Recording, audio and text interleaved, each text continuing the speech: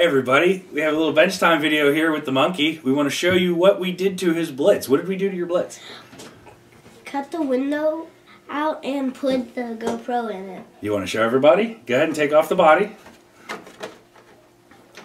So what we're doing is we're getting ready for a little bit of race video. Track's still frozen, so we're not going to be racing until the temperature stays above freezing. But in the meantime, we're getting our racing cars ready. So what I wanted to do is I mounted a GoPro. We bought him a GoPro camera a while ago, the Hero 2. We don't have the Hero 3 yet. It looks pretty cool. It looks small, so it might be good for RC recording. But we still have the Hero 2. Hero 2 is fine.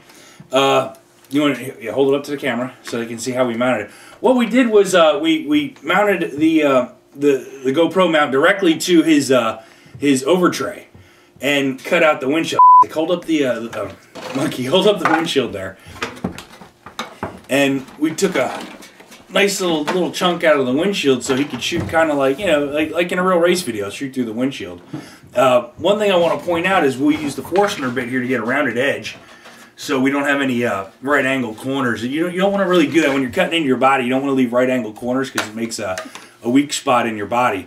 So we just kind of rounded out the edges here and then connected the two Forstner holes with a Dremel tool. So but go ahead and put the body back on. Oh, anyway, let's just show how we mount it. So we have the case here for the Hero 2 and mounted right on top of the over tray, and it's going to shoot right through his windshield. So we're going to test it out. And you ready to test it out?